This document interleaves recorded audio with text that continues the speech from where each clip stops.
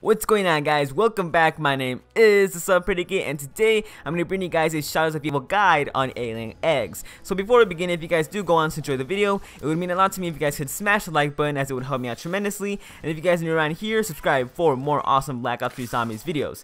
Also, if you guys missed any of the 2 videos I uploaded yesterday, then feel free to click on the screen right now to watch either one of them. Now let's begin. So unless you guys have vision like Helen Keller, then you guys would have noticed that there are a bunch of alien eggs that appear in the new map Shadows of Evil. Now most of you already know that with the help of the fumigator, these eggs can actually be harvested to release good or bad rewards, kinda like the dig sites back in Origins. However, the eggs go through 3 different stages, with each of them having the previous stage's rewards and making the rarer ones more common. So today I'm going to be breaking down the stages so you guys know when it is best to harvest the eggs. Starting at the first stage, the eggs are pretty small compared to the other 2 stages, and they are easily identifiable by the illuminating green and yellow spores. Now the theme with the rewards during this stage is that the good items are rare to get and bad items are very common. So here is a list of some of the things you can acquire: double points, a parasite, grenades, nothing, zombies, and weak weapons like a locust sniper. With that being said, harvesting these eggs is a really big gamble, and you should probably wait until your eggs get fully matured, or only harvest these as a last resort.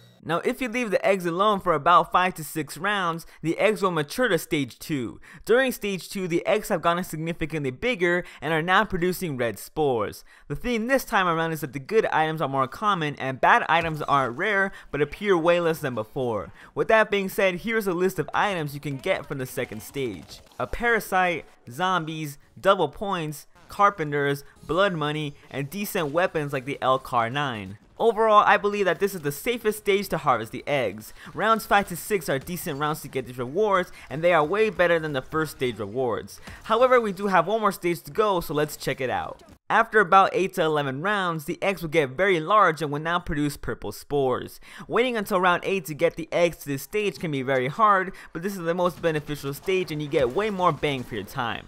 During this stage, the threat of getting anything bad has been completely removed and you only get good rewards. So let's check them out. You can possibly get a fire sale, a wonder weapon piece, carpenters, blood money, max ammos, nukes, and proven by the Smith plays, you can even get a ray gun. Alright guys, those are absolutely amazing rewards to get, and if you plan on getting the wonder weapon, you will have to get the eggs to the stage. Personally, this is my favorite stage to get the eggs, as the risk of getting anything bad has been removed and the rewards are really useful. However, if you guys are new to Shadows of Evil or aren't the best player, I would recommend just harvesting the eggs during the second stage, as the rewards are pretty good and the risk of bad rewards are pretty low. Well, there you have it guys, that was my guide to the alien eggs in Shadows of Evil. If you guys did enjoy it and found it informative, please don't forget to drop a like down below, subscribe for more zombies videos, and I'll catch you guys in the next one.